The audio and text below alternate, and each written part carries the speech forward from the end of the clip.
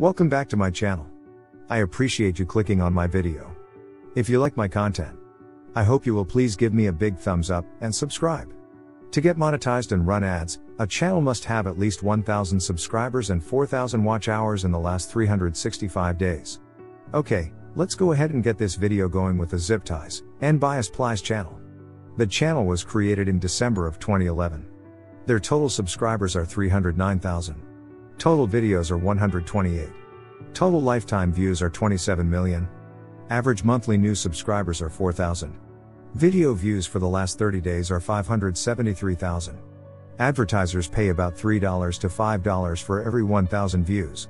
So using $4 for the calculation, and after YouTube takes 45% of the ad revenue, their average estimated monthly income would be $1,260. And their average estimated yearly income would work out to be $15,127. Some other income sources for YouTubers are Patreon, selling merchandise, affiliate links, and product sponsorship. Okay. Now let's look at the future subscription projections for TIES N Bias Plies. In 2022 they are projected to have 366,000 subscribers.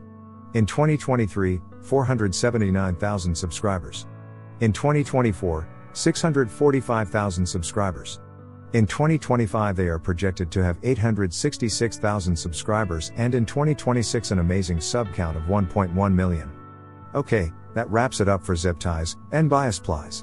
Thank you so much for watching my video.